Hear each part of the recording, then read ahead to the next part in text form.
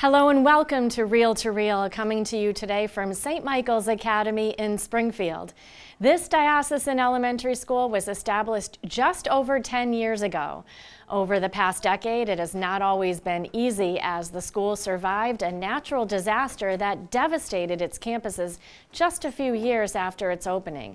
But St. Michael's Academy persevered and today has grown to become the largest Catholic school in Western Massachusetts. Steve Kiltonick visited the campus and has this report. St. Michael's Academy opened August 31st, 2009, as reported on Reel to Reel's Back to School special. We hope your summer was a restful one. We do, but people around here were not getting much rest at all. The construction crews were busy transforming an unused wing of Cathedral High School into St. Michael's Middle Campus, the former Holy Cross School into the elementary campus, and a former convent on Wendover Road into the preschool Discovery Center. At the three St. Michael's Academy campuses, the year started with staggered openings for the 800-plus pre-K to 8th grade students. The Academy was established earlier that year with the merging of the diocese's 5 parish legacy elementary schools: Our Lady of the Sacred Heart, Our Lady of Mount Carmel, Holy Cross, Holy Name, and Our Lady of Hope. After nearly 2 full academic years, students and faculty were still settling in when everything changed on June 1, 2011. No one was prepared for the EF3 tornado, which struck Springfield with winds of 160 miles per hour as it crossed the Connecticut River. Carving a path through the city and surrounding towns, the tornado damaged many homes and businesses, devastating the middle school campus at Cathedral High and the pre-K across the street. Although there were some teachers and students inside both schools when the tornado hit in the late afternoon, miraculously, no one was hurt. Bishop Timothy McDonald was on the scene shortly after the tornado passed. After the initial shock, Bishop McDonald and diocesan school officials gathered to announce plans for the recovery efforts and immediate future.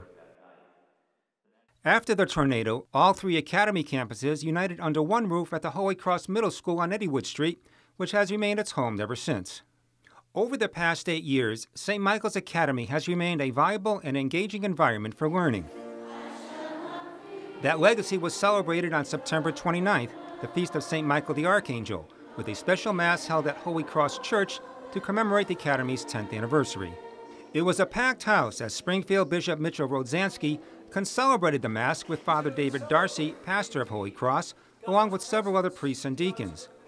The Mass began on the altar, where the entire student body gathered to sing Everyday God.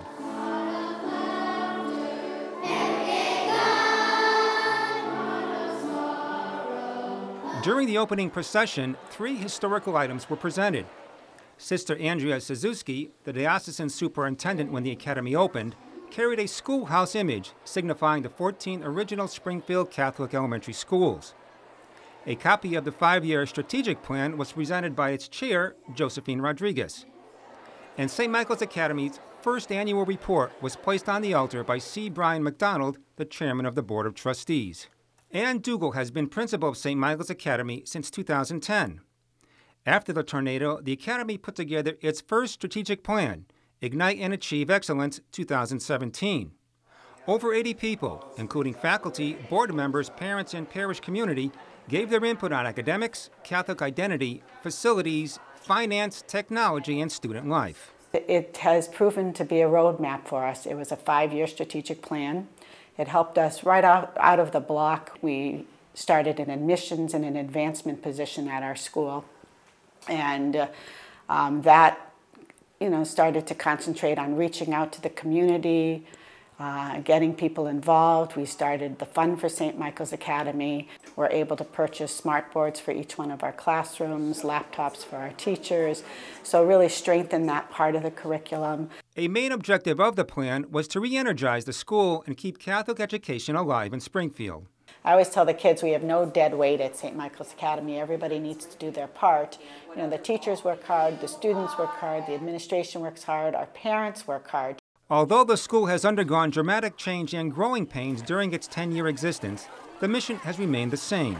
We're working to educate children in a Christ-centered environment where they learn to have a relationship with God while delivering a rigorous academic program. and we're educating the whole child. Faith has always been a strong component of Catholic education, and at St. Michael's, God is at the center. In Karen Warbington's second grade, prayer begins each class. Angel of God, my guardian dear, to whom God's love entrusts me here. Ever this day be at my side, to light and guard, to rule and guide. Amen. From the time that they come in the morning to the time they leave, we're constantly talking about our faith, constantly asking them to make good choices. At St. Michael's, the student body reflects Springfield's diverse culture. We have, all sorts of children who come here of different ethnic backgrounds. We feel it's a strength in our building that these children are sitting side by side. They're learning about different cultures. In addition to strong academics, St. Michael's offers enrichment programs in music and the arts. As a result of its partnership with the Community Music School, there's a drumming program for third graders, which culminates with a performance for parents. We've also started a violin program for our second graders. There's a group that practices throughout the year. In addition, students in each grade invite their grandparents to school to experience various events and activities throughout the year. The Buddy program matches fourth graders with first graders. Each pair works together on fun activities. It's just a nice way for our older kids to be good models for the younger kids, to teach our older kids responsibility for the younger kids. And, they really enjoy it. One of the big fundraisers is the annual walkathon. So the kids will go out and get pledges and donations to help support our school. And then in the morning on Friday, our kids each have about a half hour. They walk outside and do laps around the buildings. A lot of parents will take time off from work just to help line the route, cheer the kids along. Julie Nicolello is a sixth grade ELA, grammar, and literature teacher. She's been at St. Michael's for 5 years. Julie's in charge of the student council. She instills in her students the need to give back to the community.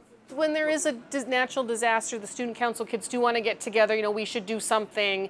We should raise money for people who were hurt by the hurricane, or they do feel that they need to help others. And we raise money so that we can help the Gray House, that we can help the rescue mission of Springfield. Karen Warbington has been at St. Michael's since its founding. St. Michael's is a wonderful place to be. I look forward to coming into work every day.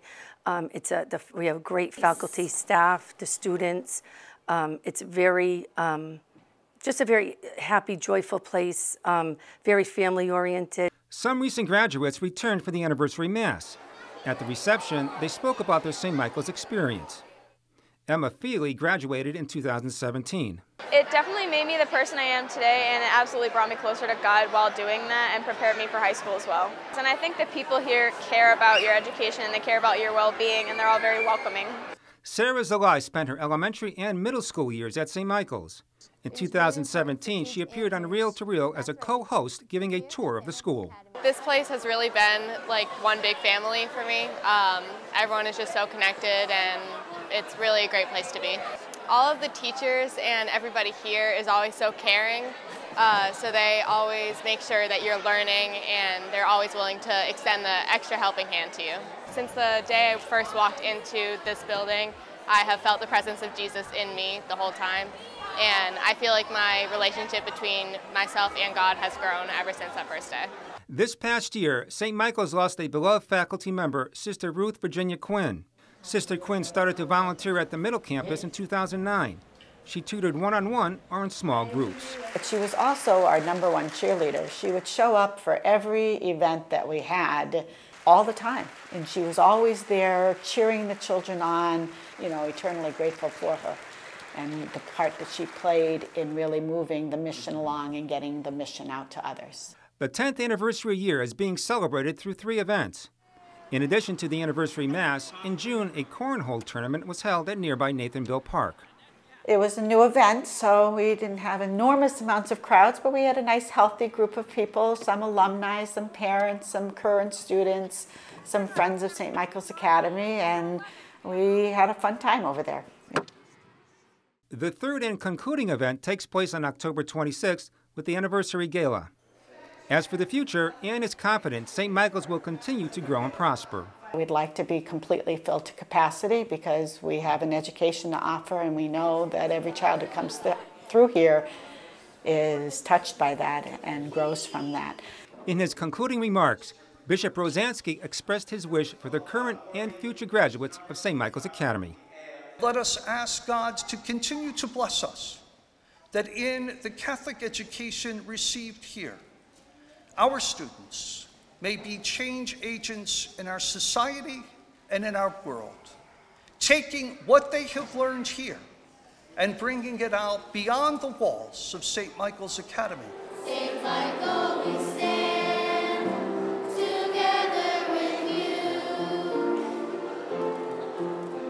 St. Michael, we stand together with you. For Real to Real, I'm Steve Kiltonic.